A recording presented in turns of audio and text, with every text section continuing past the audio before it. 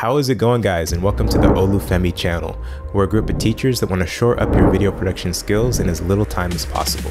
Hey channel gang, welcome back to Olufemi. My name is Nick. Today we're going to look at creating this cinematic title entirely in Premiere. So without further ado, let's get started. This video proudly sponsored by Envato Elements. So first off, let's make a title using the title tool located here in the toolbar.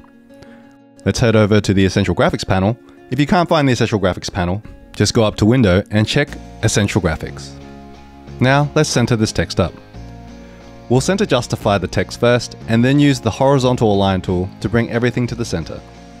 Also, if you're picking a font, I'd suggest using a sans serif font for the style. Basically any font that doesn't have any feet. Helvetica or Arial if you're not sure what to pick. I'm going to pick our channel font for now.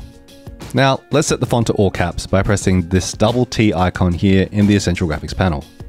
We're also going to muck around with the kerning of the letters so they're spaced further apart from each other. You can move it around in this property here.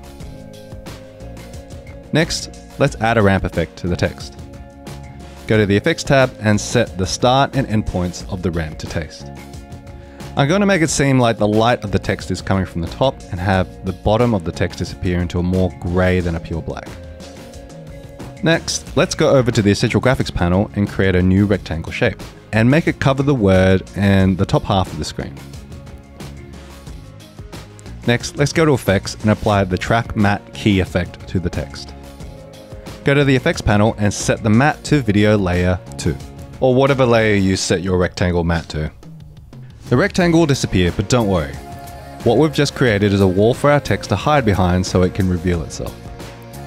Next, go to the Effects panel and go to the Vector Motion properties. Move the playhead to around 2 seconds and set a keyframe for the position. Go to the beginning of the timeline and move the text down using the Vector Motion property till the text disappears. Change the property of the end keyframe by right-clicking on it and selecting Ease In to get some nice sexy easing frames. And voila, you have a text appearing out of the bottom of the frame. We're going to add this line that builds on as the title appears. Let's go to the Essential Graphics panel and create a rectangle shape.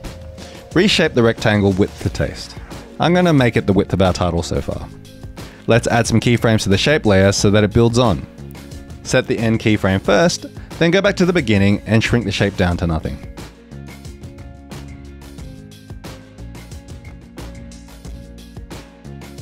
Next, let's create another rectangle and create a similar shape to the original track matte or wall we created for our original text.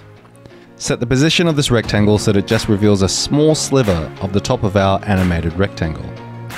And then you can apply our track matte key effect to the animated triangle and set it to Video Layer 4. If you don't like the width of the line, you can move the rectangle matte around to increase or reduce the width of the animated line. Nice, that looks way better. Finally, let's add a secondary line. This one's pretty easy. Create a new text, center justify and horizontal align the text. Let's reduce the size of the font as well. Move the text in position just below the original title. And set a long cross dissolve. Now to see how these titles look in situ. Add some sick stock footage that I found on Envato Elements. This wicked drone shot of a pier is really moody and I could easily see this at the beginning of a crime show. And I've also found a track to really suit the mood of this scene. I use Envato Elements every month to pretty much help me speed through these projects with tight turnarounds, and man do they help in a pinch. For only $9 for your first month, it's a real no-brainer for me and I reckon they could help you too. Check out the link in the description for more info. Anyway guys, this is the final result.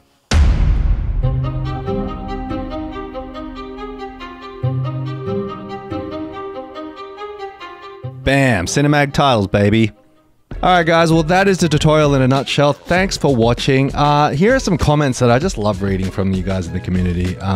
Here from Fastboy Alex, Shang-Chi from Wish from the Shang-Chi tutorial that I did recently. Totally get it, dude. Thank you very much. That was quite a funny comment. DBH676 says some of the techniques he used I never knew, like the RGB one, which is nice. Yeah, I read that from a book that I grew up. I know books, right? Fantastic little technique. I think it's just lost to the ages, but I'm trying to bring it back. So thanks, I really appreciate that. And of course, the ever lovely Ishan Sharma, who is just a lovely fellow, loves to comment in all the stuff that we do. Dude, I had to shout you out because you are one of the best. And yes, crucial point. Lighting is difficult to fix in post. You need to get it right the first time. Alright guys, if you're looking for another tutorial about title design, I've got a really neat one here about 3 ways to do title design in After Effects. Don't worry, I don't go very fast. It's a pretty simple tutorial, but it can get you some really nice results. Anyway guys, thanks for watching and I'll see you next time.